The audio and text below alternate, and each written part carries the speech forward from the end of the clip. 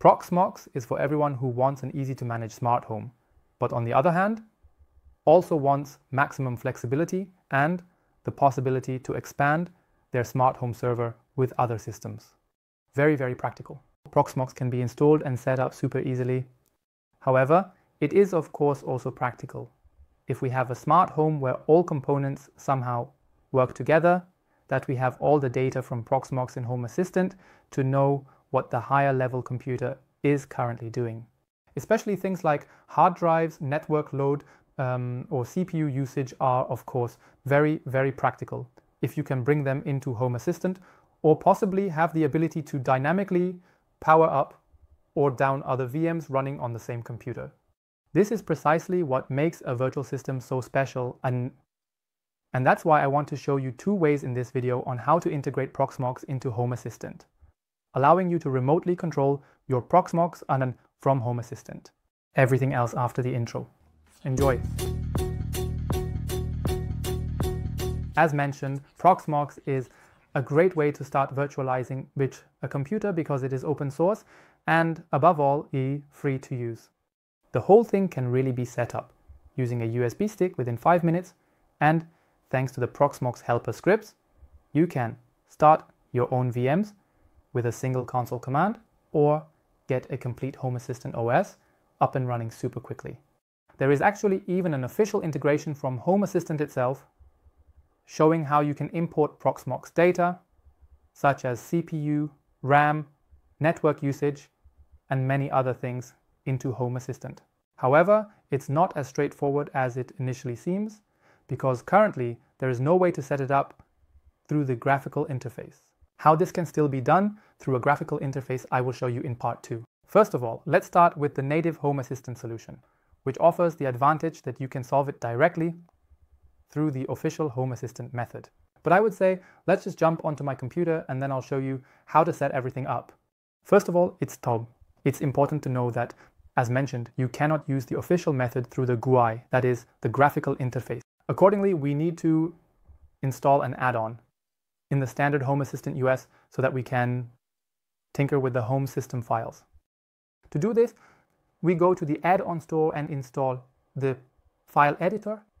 Once the installation is complete, we can enable the watchdog and display it in the sidebar to click on Start Here and then open the file editor directly.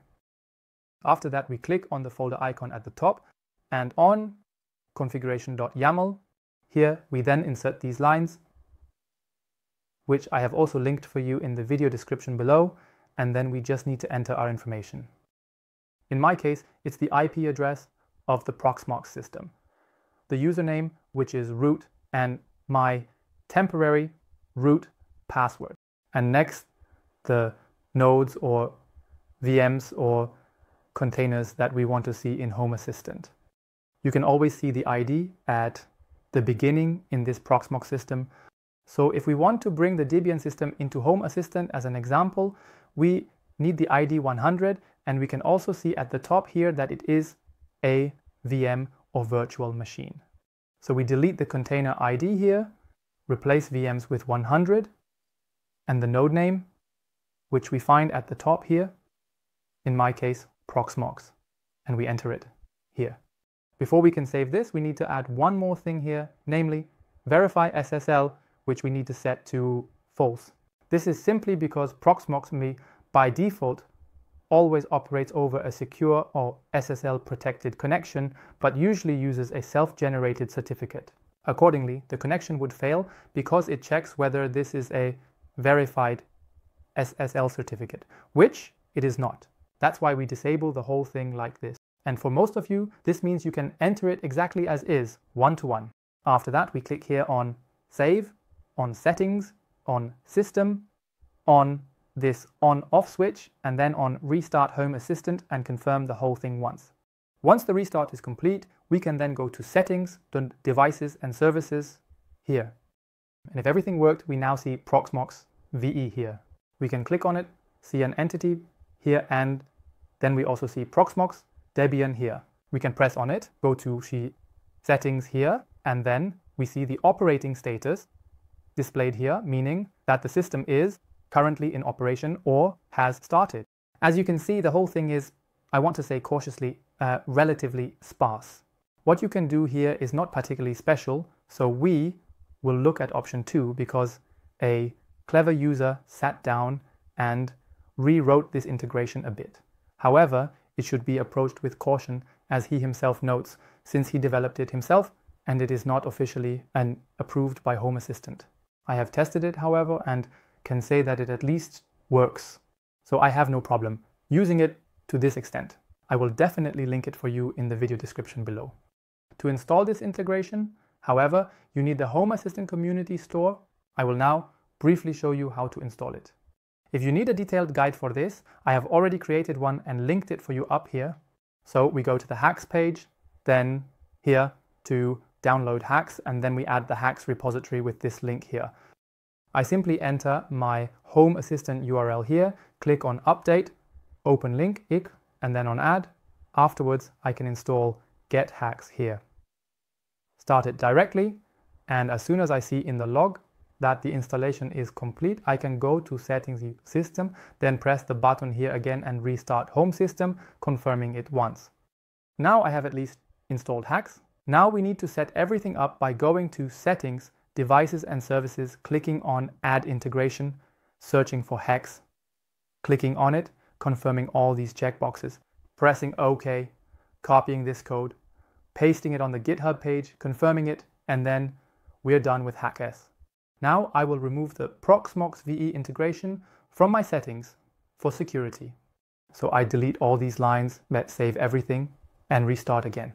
Additionally, I also remove the HACS add-on by clicking on Add-ons and then clicking Uninstall and uninstall at Get HACS. And then we can finally install the integration. For that, we go to this repository here. I will, of course, link it again in the video description. Here we need to press this button and click on Open Link to add it to HACS. Click on Add. And ideally, the page should open again directly, here in Home Assistant itself. Here we can then click on Download, and then we see that a +1 has already popped up under Settings. We can then click on it by pressing Settings and then confirm the restart here, and that's basically it. We have now installed the integration for Proxmox. We now need to configure it once more. To do this, go to Devices and Services now, and then click on Add Integration, and then we can enter Proxmox here.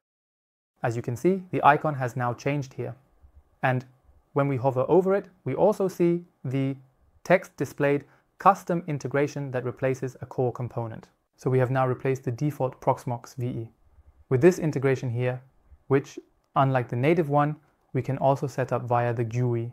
So if we press here now, we are directly shown all the settings. Here we can now enter the IP address, check the SSL certificate, disable it again, and then we have various options to connect Proxmox with Home Assistant. We could now, as we did with the normal integration, log in with a username and password.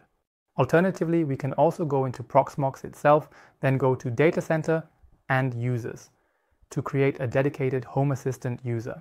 As you can see, I have already done this here. We could even go so far as to create custom user roles and user groups through groups or roles in here. Everything is explained in great detail in the GitHub repository, including what settings you can, must, and are allowed to configure, and what you can do with these roles. Let's quickly go through what you can do here. So we create a new role by clicking on Roles and then Create. Then we can give it a name. I'll just copy this one here, and then we can select what permissions we want. We need VM, Audit, then Sys Audit, and we also need Data Store, Audit. Then we click on Create. Then we do the whole thing again. This time, for Node Management, Sys Power Management, Create, again on Create. This time Sys Modify. And finally, VM, Power Management, Create. After we have created all the roles, we need to create a group by clicking on Groups and then Create. We give the group the name Home Assistant and click on Create. Now we need to assign the roles we just created to the group. To do this, we click on Permissions, Add, and then on Group Permission, setting the path to a /. So for everything in our data center, the group Home Assistant and then we can select the roles, all with Home Assistant. So audit, then click on add. Now again, add group permissions, again slash the group Home Assistant. This time, Home Assistant node power management.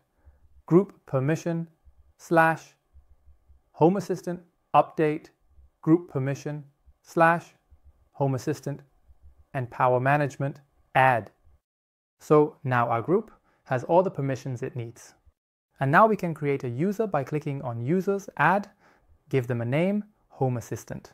Here we select Proxmox VE Authentication Server. Then we need to give it a password. Ideally, of course, a very, very secure password. Confirm the password again, and then select Home Assistant as the group here. Important, the user should never expire. And then we can add it here as well. To create the optimal login workflow, we can also create an API token. For this, we go to API tokens, click on Add, select the user, Home Assistant, and can freely assign the token ID. I will call it Home Assistant here, and then I want it to have the same rights as the user. Therefore, this checkbox needs to be unchecked. Again, set expire to never, so it never expires. And then click on Add here. Now, a token is displayed here. Important, you will only see it displayed once. So, a brief interjection. Before we can finally integrate Proxmox into Home Assistant, we unfortunately still need to add another permission. When we click on Add here and then Group Permissions, we actually need to select the Home Assistant group and then the administrator role again. I know, this is quite counterproductive after we have just meticulously set the individual permissions here. However, it currently seems there is no other way. As soon as this changes, I'll add a comment below, and then you can simply delete this permission here, and probably you'll need to create an extra role again to make it work. Now we can actually integrate the whole thing into Home Assistant. For this, it's best to close the entire pop-up again and click on Add Integration, search for Proxmox, and then we enter the IP address again, disable SSL certificate verification, the username we just created, in my case Home Assistant, and the token name that we could assign freely. In my case, it was also Home Assistant name, and finally the secret, which is the token value created by Proxmox. Now we need to change the section at the bottom here because we are in PVE, and ideally we will then see a list of nodes displayed here of all the virtual machines that we can now add, and of course also of all the storages we have. Additionally, we can enable or disable the physical disk information. I'm going to activate everything possible here and click OK. And afterwards, as we are already used to, we can add sections to the item. I'll skip that here and click Finish. And then you can actually see the integration displayed directly. This time we can click on it and then see the individual items displayed again. The cool thing is we can now actually click on this Debian VM, for example, which we had set up in earlier.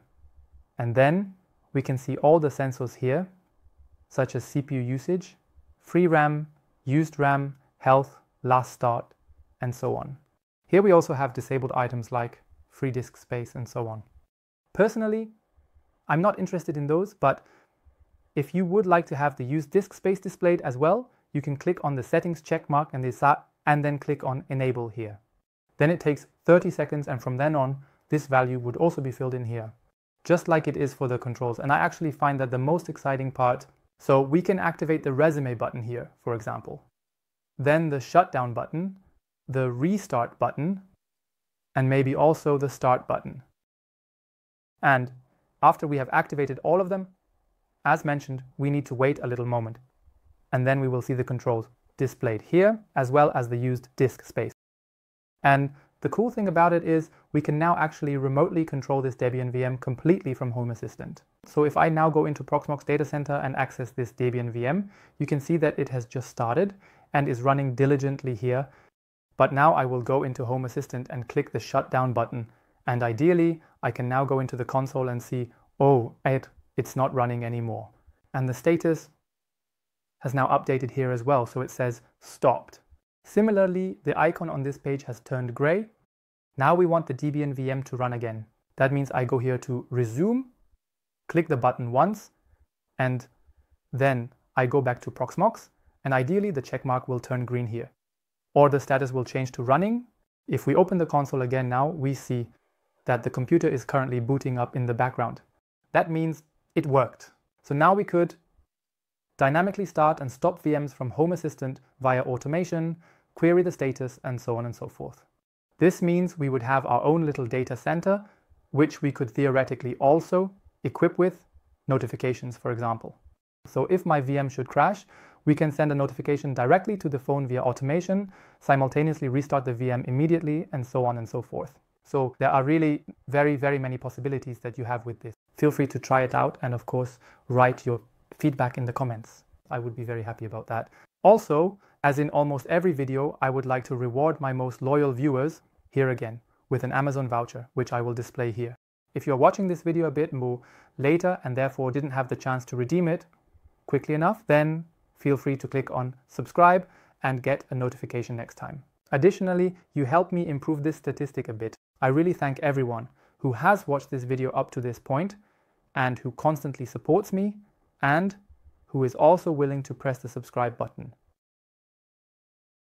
And with that, I don't want to stretch the video too long, mainly to express my gratitude. And with that, I want to end this video. I hope you enjoyed it and maybe even found it helpful. If so, I would really appreciate a rating, and then I would say, see you in the next video. Take care. Until then, take it easy and goodbye.